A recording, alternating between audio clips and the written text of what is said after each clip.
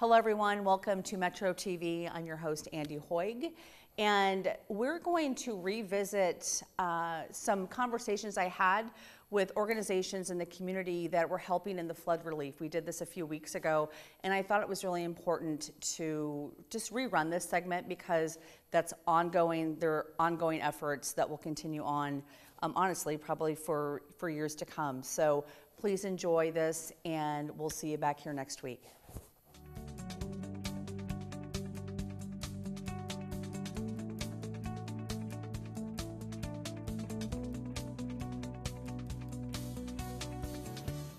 Well, welcome back. I'm here with Jill Orton. She's with the American Red Cross, but you are the CEO, Kansas, Nebraska, Southwest Iowa region of the American Red Cross. So that's a big area. It is a big area, and we're definitely in a lot of that area lately due to the unfortunate circumstances of flooding. Yeah. Well, thank you for joining me, Jill. Thanks for coming. And again, having this kind of special edition on the flood and disaster relief and just how, I mean, you guys are just on the front lines and, you know, really looking at how people are affected and people are looked to you. So what's going on in your organization right now?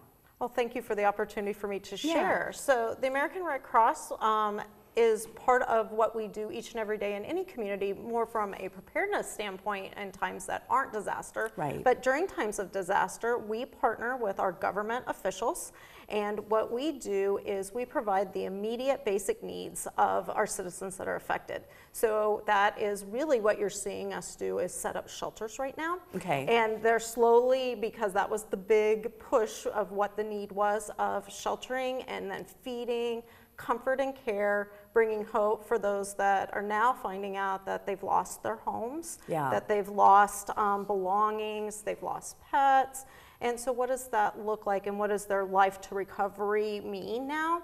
And so we're going into our second phase of what the Red Cross does. And so now that the water has receded, the roads are starting to become more passable, or we know where we can go that is safe. Right. Is that we go out in teams and we take our emergency response vehicles out and we just start damage assessment of seeing what people's homes look like, and then also we feed and we provide to them disaster emergency services supplies. So whether it be a cleanup kit that have buckets and mops and squeegees and things like that. But there are so many other community members too that are rallying around. So we just want to be a good community partner too in each of the communities and find out what are those unmet needs. And then we're a convener to help bring to the table through other organizations and our state government and county governments to say, okay, these are the needs. Now, how can we plan long term? Because we'll go into the third phase, which is long-term recovery. Yeah, this is definitely a long-term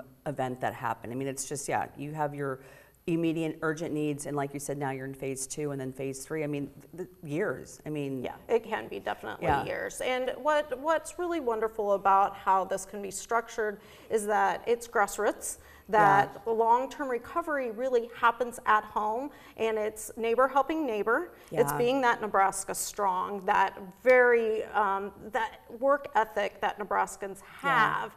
I mean, we go out and our mental health was telling me yesterday, our folks were like, they ask, how are you doing? Fine.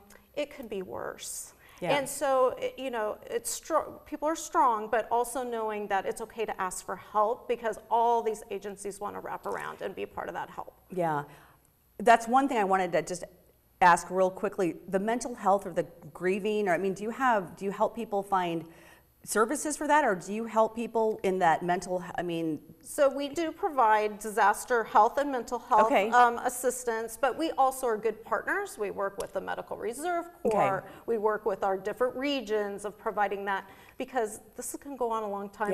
Not only one agency can do it. So what do you need from the community right now? Well, what the Red Cross would love our community to know is really 3 things.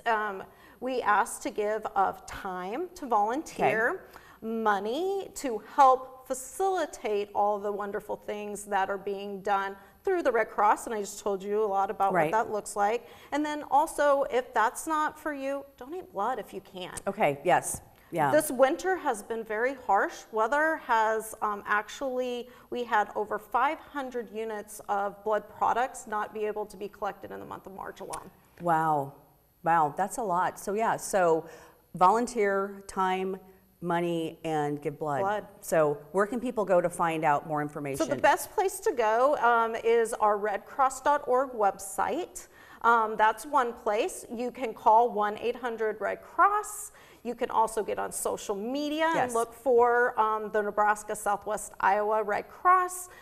So we have a strong footprint in many places. If donation is a thing, you can always even text to donate for us at Red Cross 90999. So we have lots of ways to get a hold of us. Well, thank you so much for joining me today, and we will definitely be checking in with you probably a few months down the line, because again, we're here, and then this is just going to be an ongoing process to help others in the recovery process. So thanks for having me. I'll look forward to coming back. Yeah, you're welcome, and we will be right back.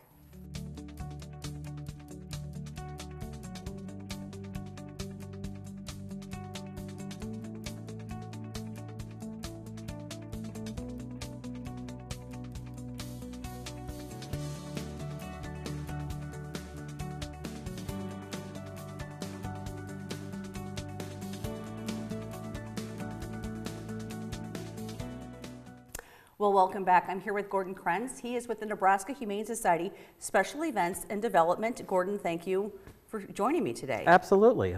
Not another place I'd rather be right now. Yeah. So we're going to talk about Dining with Dogs, a big event you have coming up at the end of April. But I just wanted to just chat with you just a minute or two. You know, we're talking about the flooding and everything that's going on in the community. And I know a lot of people look to the Nebraska Humane Society, whether it's to find their pets, or I mean, it's just everybody, a lot of the people and pets have been displaced. And aren't we lucky that we have this organization? Absolutely. And because of that, because they do look to the Humane Society, their first thought is, I want to help the flood relief. What do I do? I'm going to call the Humane Society, they'll know. Right. And I know last weekend, or a couple weekends ago, Warner Trucking came out with a huge truck on Saturday, and I think you filled it immediately. Very quickly, and I'm glad you said that we filled it very quickly, because as people in our community came to the table with wanting to help, we saw the need for a second semi, and Warner said, absolutely, we're going to help you. And a second semi came out, which that comes with the challenge of, how do we organize it? How do we get the volunteers in there? How do we organize people that need the things? How do we show them what we have so that they can get truly what they need to go back to their homes? Because there's two pieces to it. It's the people wanting to give, and it's the people that are needing the help. Exactly. So you're coordinating both of those ends. And I'm glad you brought that up. We have so many donations right now. In fact, we filled 2 semis. Right. So our concentration right now are those monetary donations, so that we can help those people that need different things than the things that have been donated already. And so very quickly, we developed this place on our website, the nehumanesociety.org. And the first thing you see is animal flood relief, and you can hit the donate there, and that goes directly to those funds that we need to keep those items needed for the flood victims.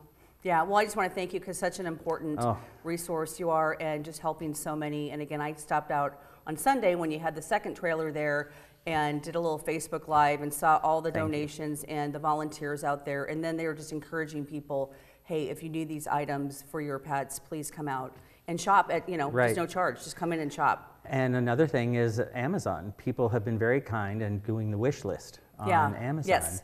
The one afternoon I was there, the Amazon truck pulls up, and I said, hi, and he says, I have 49 boxes for you.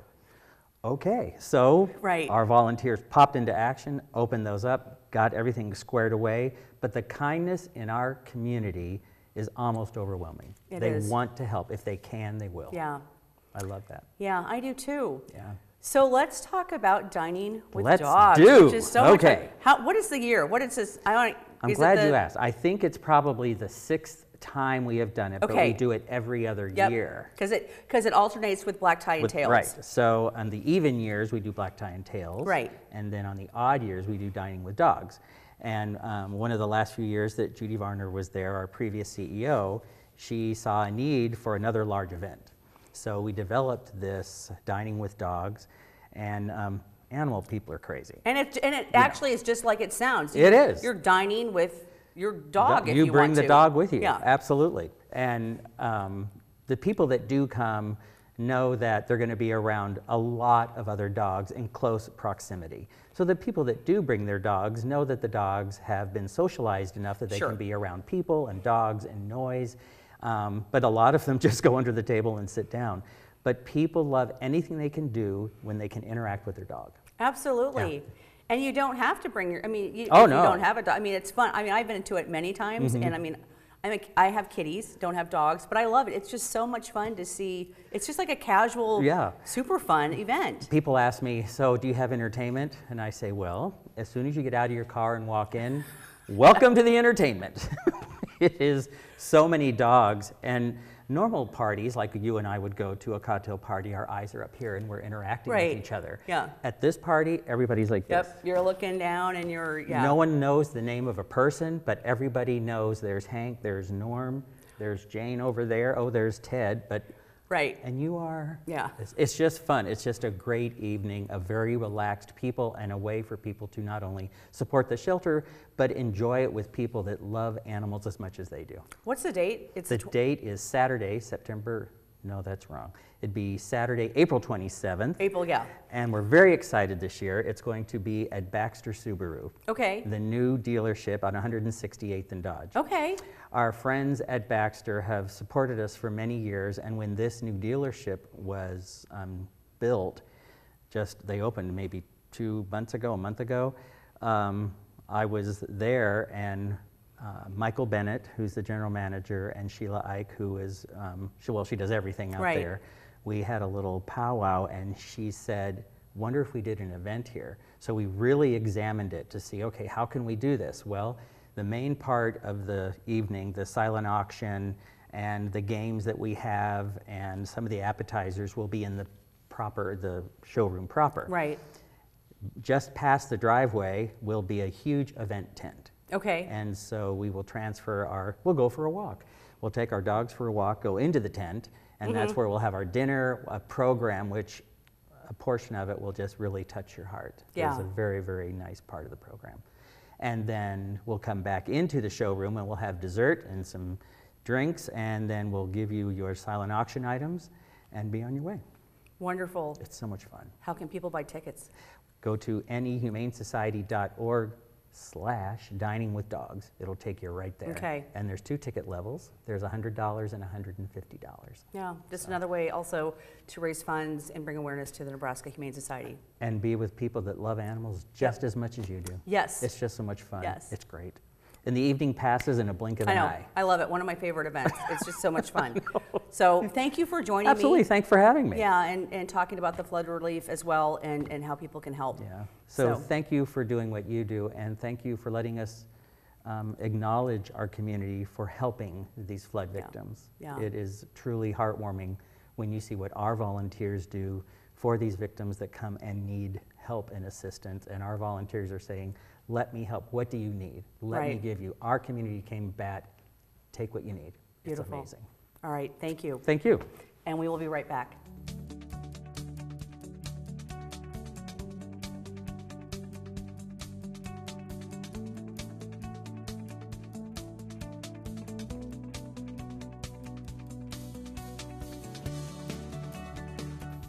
Well, welcome back. I'm here with Candace Gregory. She is the president and CEO of the Open Door Mission. Candace, thank you so much for joining me today. And today I know we're talking about flood relief, disaster relief, and really what your organization, what you're seeing and how people really can help you and help those you serve. Wow. Thank you, Andy. You know, this is definitely devastating for our community. At the Open Door Mission, we're serving our neediest neighbors every day, but this is a whole new population for us. And we actually are sharing some of our resources with many of the agencies that are serving on the front lines. We have a continuity plan, so a disaster plan. So we actually have some cots that we would use in the event that we had to evacuate our campus. So we were really grateful to be able to share those with the emergency shelters. We've actually been sharing water, diapers, linens, and blankets at the very beginning, because setting up had to happen rapidly. So we helped in the original part of just helping the other agencies get ready. Right. And now, over the last week, we're now starting to see families who are actually going back into their homes. And so this is going to be a long process. People are starting to renovate, they're starting to do demo work, and now they do need clothes because their clothes have been wet for so long, they're moldy. There's just no amount of vinegar or bleach is going to fix it. And so many of the families that are coming through our outreach centers are now replacing clothing. And we know furniture and appliances will be next, that we're seeing people coming through our doors. We actually, at our Lydia House, because we're full, and we are in an emergency situation there with overflow and just having mats, but at the same time, you have to use discrepancy. We had a couple of families that were at the emergency shelters where moms went into actual labor, and so they came to our Lydia House, so we have some brand new babies. Because their homes are not livable right now. And so we're very grateful that the community supports us and we're able to be a resource to not only individuals and families, but to other agencies as well.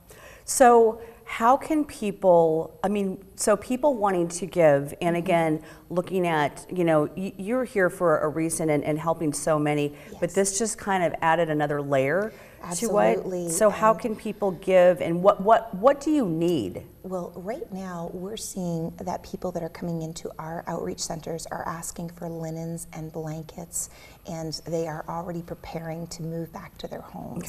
And so they may have been staying with family or friends, or even couch surfing with their coworkers in many cases, but now they're starting to get into the nitty-gritty. In fact, our recovery program and our Journey to Work program are out in the fields actually starting to clean up mud from people's homes and doing all those things, and we're grateful to do it.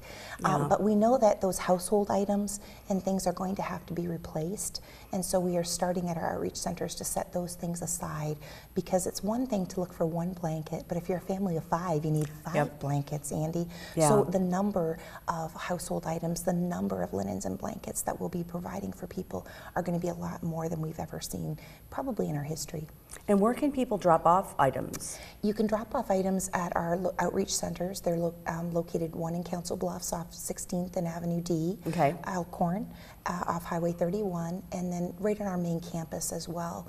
And so we're very grateful. We're receiving a lot of donations that we're able to actually help people who are already coming through our doors. And then monetary, can people? We actually have a monetary button on our website at opendoormission.org. You can push that for 2019 flood, and any of those designated gifts will go directly to families that we're helping get back on their feet. Well, anything else? Again, the website is Open Door Mission. The website is opendoormission.org, and if you click on the volunteer button, you can be part of some of our teams we can't keep our shelves full just with our regular population. So now, last week we served another 450 families that came into our outreach centers. So just actually putting the items out onto the shelf so they're there for them to choose between corn or peas, or whether they're gonna get rice or potatoes. Because now they're going back into their homes and everything, they've had to clean out their pantries. Several of the families that we served last weekend, everything was destroyed except for canned goods. So they were looking for boxed meals, macaroni and cheese, different cereal, things that got wet and you can't use. So it's a little bit different what the unique needs are, rather than a regular population that we're serving. Well, I want to thank you for coming on, because again, wanted to just do this special I really appreciate it. What an awesome opportunity to bring the community together. There's so much collaboration, and this is part of it. So thank you. Thank you so much, and we will be right back.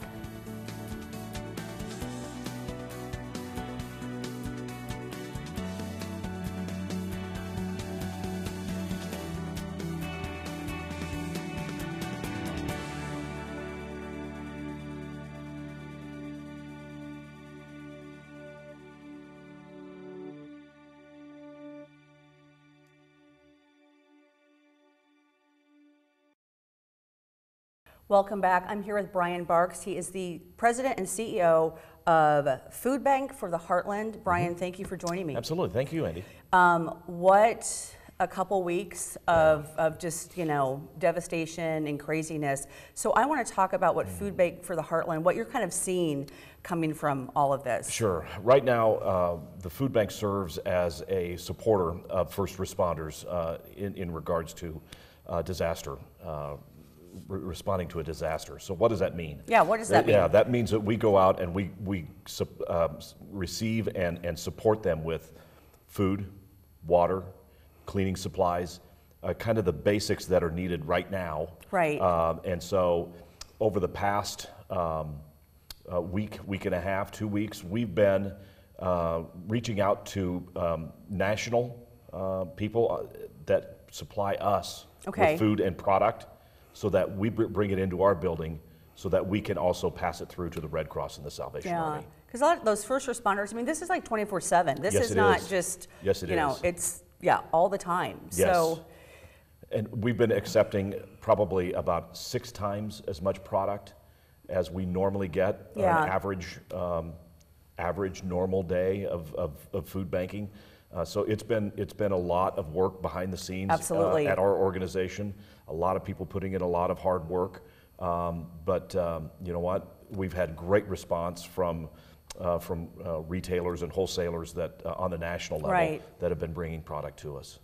so from your standpoint, you're pushing product out there, but you're also getting product in, Yes. which also means additional volunteers. You know, right now, one of the things that we have been blessed with is an abundance of volunteers. Okay. Our calendar for the month of April is completely full. Okay. But we are going to have some opportunities that are going to be happening outside of our building. When I talk about our calendar being full, that's what we do inside the building. Sure. But we're going to have opportunities outside the building that are going to be connected to whether it's helping distribute food or getting information out into the community. We're going to have some need in that area. I'll tell you the one thing that is really going to be huge for us is even bigger than it is right now is not just supporting the first responders, but it's going to be 6, 7, 8, 9 months from now. I was just going to ask about that. When people are trying to put their lives back together Yeah. again and the long haul. You know, the rush is right now. Right. But this rebuild and this recovery is going to take months, if not a year longer for Yeah. many people. Yeah. And that's where they're going to need a lot of our help. So how can people that are watching this that want to help, what do you need from them? Right now, dollars Okay, is the best money. way. Money is the best. Yeah. I mean, it is the easiest and fastest way. Because then you can take those dollars and then go get what you Absolutely. what you need. For you give us $1, we can distribute enough food for 3 meals. So it's faster. We can go out and shop for what we need and what we want, and then push Yep. it out our door to get Yeah. it where it needs to go. So how can people donate money to you? Go to our website, foodbankheartland.org, click the donate button, and Okay. make that gift. We are grateful for everything that we Okay. get. Well, thank you again for coming on. This was kind of a Absolutely. last minute thing, and, Yeah. and I reached out to you, but I know what you're doing is so important in community, and people are looking for ways to help. And, So, yeah, and just to make clear, where we support is virtually across the entire state of Nebraska and a good section of western Iowa yeah. as well. All right, Brian, thanks so Thank you, much. Andy. You're welcome. And we will be right back.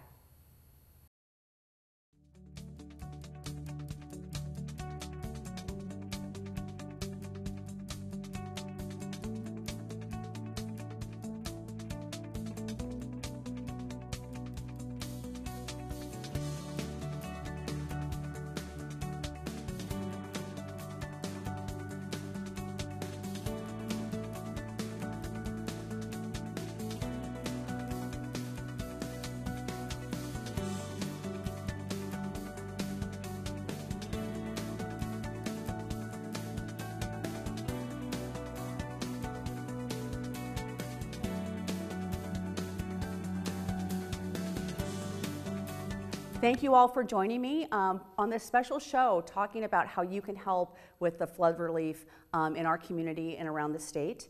I also want to give a big thank you to Mike, Malcolm, and Chris. We had an extra long show today, KPAO. Thank you for allowing us to present this information to community and all that you guys do here on KPAO. Really appreciate it. Check out more on spiritofomaha.com, and we will see you back here next week.